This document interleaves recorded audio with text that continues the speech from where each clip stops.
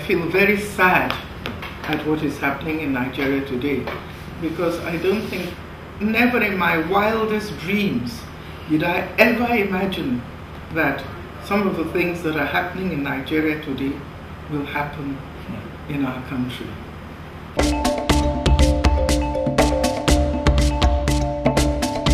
Well, I wouldn't say our generation failed Nigeria. I think what failed Nigeria was the military. Because it was when the military took over that our problems began. And we have been in it ever since.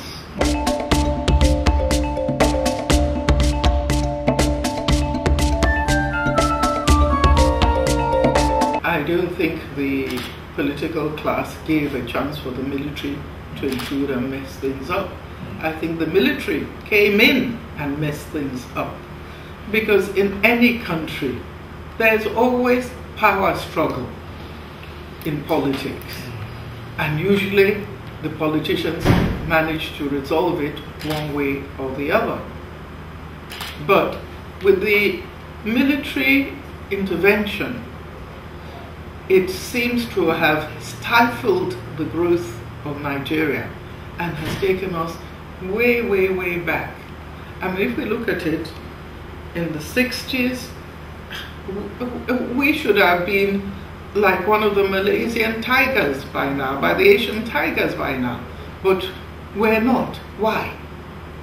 Because the military came in, and if you're saying that they messed up, yes, of course they messed up. They were no better than the politicians. They were just politicians in military uniform. Politicians in military uniform, indeed.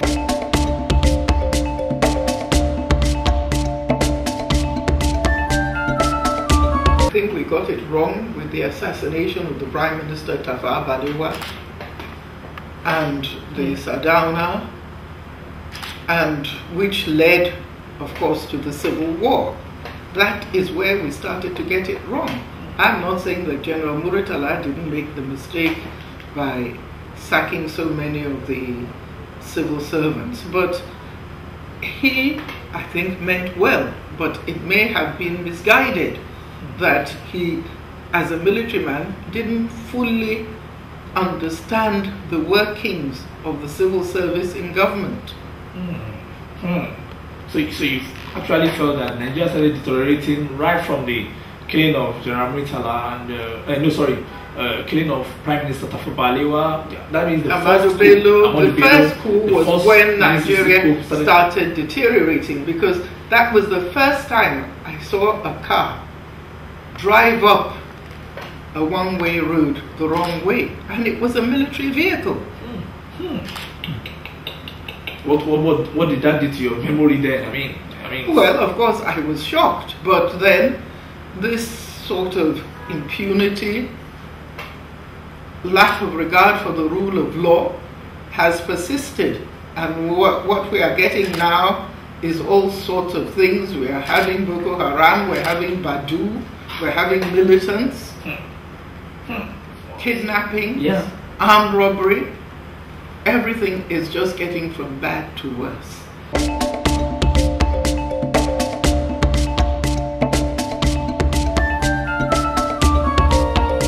I personally don't think that the country should disintegrate, but what I believe is that we should have devolution of powers to the states, because the constitution which we had at independence devolved powers to the various regions as they were at that time. And I believe we should go back to that, because our leaders at that time sat down with the British, who were our colonial masters, and tried to figure out a way where Nigerians could live together in harmony. And we were living together in harmony.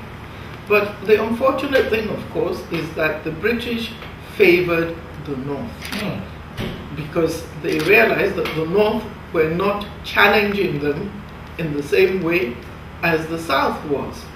I mean, we in the South were challenging them educationally. We were saying, yes, I went to the same university as you, so why should I, kowtow? Yes, kowtow to you. Why should I get less pay? I'm equal to you. My brain is equal to yours. In many cases, even better than yours. So, and the British saw that and then decided that it was better to put people who were ready to kowtow to them in charge of Nigeria.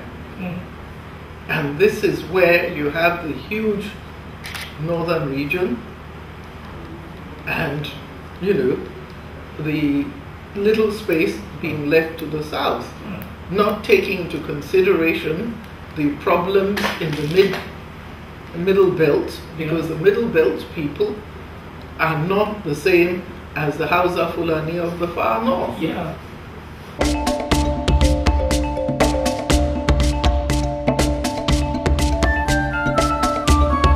Restructuring actually is not that people should go. Restructuring means that we should change the political setup in Nigeria and the administrative setup in the country. I think, you know, we had a conference of 2014. Yes, in 2014. I was a member of that conference, and we came up with a consensus, you see, idea as to what should happen. But unfortunately, the APC government have decided to confine the results of that conference to the archives. They have not decided to look at it. They're doing some kind of window dressing restructuring at the House of Assembly and in the Senate. That is not exactly what restructuring was about. Restructuring was going back and devolving powers back to the states.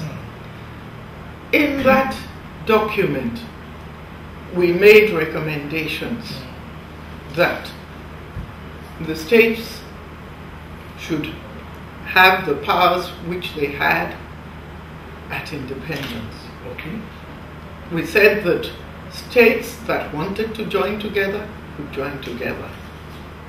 We said that we should have our own police force in the states, because how can you bring somebody from Maiduguri who doesn't speak a word of Yoruba and you put him in Iseyin and you expect him to be able to police the place? It's not possible.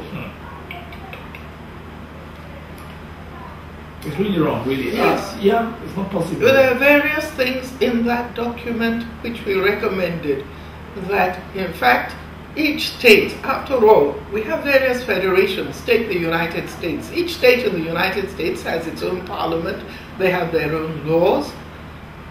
And this is what we are recommending for Nigeria. They have their own courts. And we are saying that what should happen is that we should then contribute to the central purse. The federal government should be in charge of foreign policy, defense, and one or two other things. But it seems that some people, because they're benefiting from the current setup, don't want restructuring to take place. I'll give you the example of Lagos State. Okay. We have 20 local governments. Yeah. We have the same population as Kano State. I think when Kano was on its own, it had 42. Yeah, 42. Yes. Yep. Now, Jigawa was carved out of Kano. Yeah. Now they have 70, and Lagos still has 20. Oh, Jigawa has 17?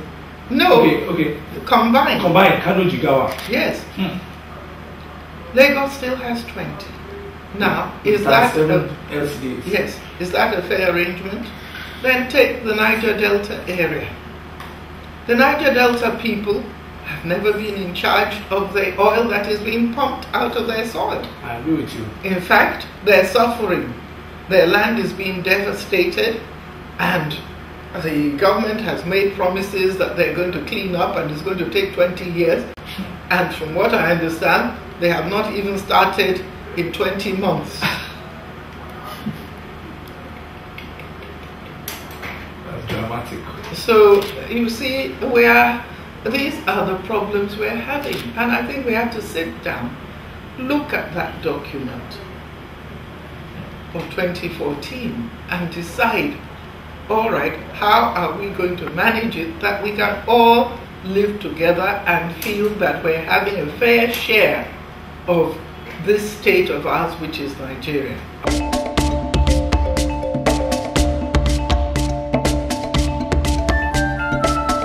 Of course, the APC government is dominated by the North, although they were helped by the Southwest to get into power, but I see APC really as a northern party.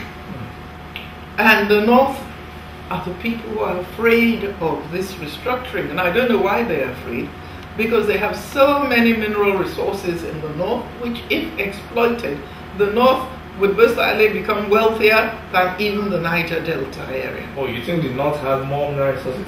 Oh, yes. In Nigeria?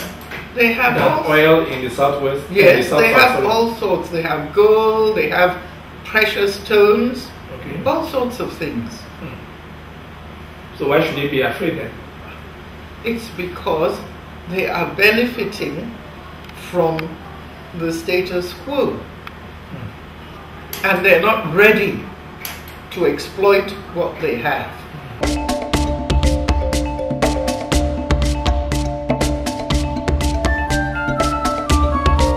I think this government has been a disaster, a complete disaster. If you look at it, people are starving. I think Umaru Dikko said that Nigerians were not eating from dustbins, but Nigerians are now eating from dustbins in order to survive.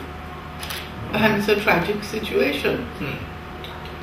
Because I think they have got it all wrong economically. Economically, indeed.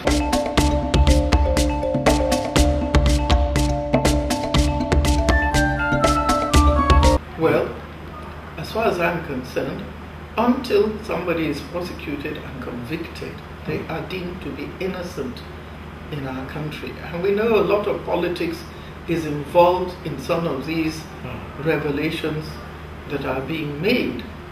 So I would like that those who are making the accusations prosecute the people and make sure of their conviction. Then we will know. And when we're talking about fraud, all the people in APC, has anybody investigated them? All the people in APC? Yes. Has anybody bothered to investigate them?